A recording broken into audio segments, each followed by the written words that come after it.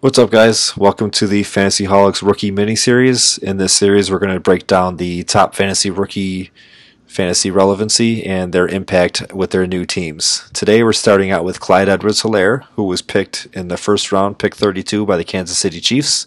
If you look on the corner of my screen, you'll see what his combine stats were.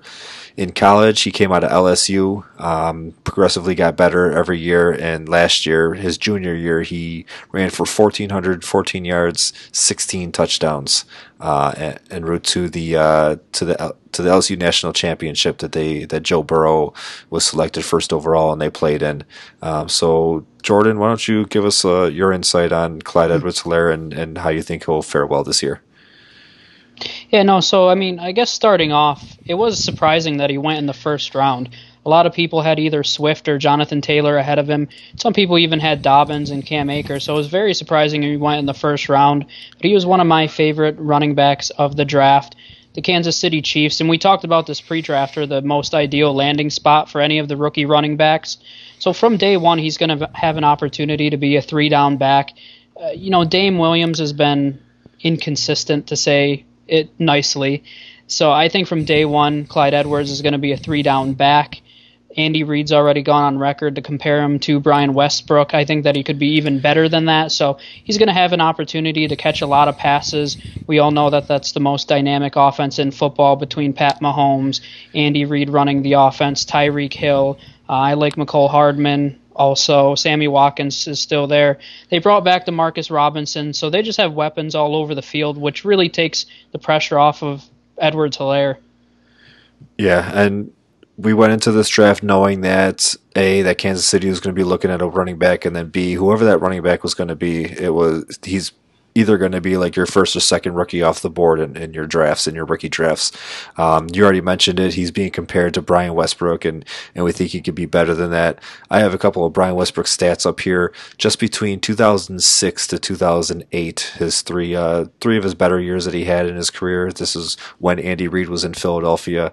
He had 1,200 yards, 1,300 yards, and then 900 yards. And in the year that he had 900 yards, he had 9 touchdowns. So Andy Reid, he likes to utilize the running back. He really hasn't had that stud running back. He had Kareem Hunt a couple years ago for just the 1 year, though. But he really hasn't had that stud running back, that Brian Westbrook type running back since he left Philly. So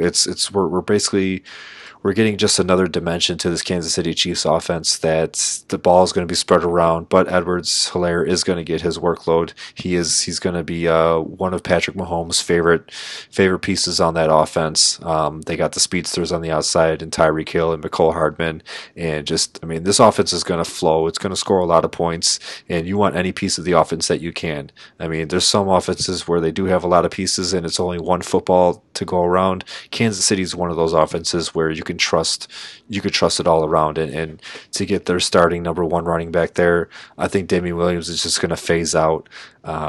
Even last year when he had a heavy portion of the workload, he really wasn't all that. So I think that there's going to be no problem with Helaire starting from day one and just giving you fantasy relevancy from day one. Yeah, no, and I would agree. And not to mention, I think it's going to open up opportunities for Tyreek Hill and their other wide receivers. If defenses have to keep honest because there's a strong run game or there's a possibility of a screen, that's really a phase that they haven't had since they lost Kareem Hunt. So that's going to be huge for the entire Chiefs offense.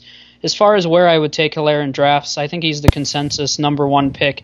In rookie mock drafts, you could argue Jonathan Taylor, any of the other running backs, but I don't think there's anybody that has a better mix of opportunity both in the short and long term. So to me, he's definitely the number one pick in one quarterback leagues. If it's a super flex or two QB league, you could start to argue Joe Burrow, which I don't have a problem with, but one QB leagues, it's definitely Helaire. When you're talking redraft leagues, I personally have Helaire projected for 1,200 total yards, 50 catches, right around 7 or so touchdowns, which if he had those numbers last season, he would have been RB10. So I have him as a lower-end running back number one. I think he's going to go right around late second, early third in a lot of redraft leagues. And I think based on the value that he can provide, even though he's a rookie, I think that's a good spot for him. I think if you could get him in the late second, early third, that's a great spot for him. I think people seeing that he's with the Chiefs offense, seeing that he's the number one on the Chiefs offense, he's going to go a little bit higher.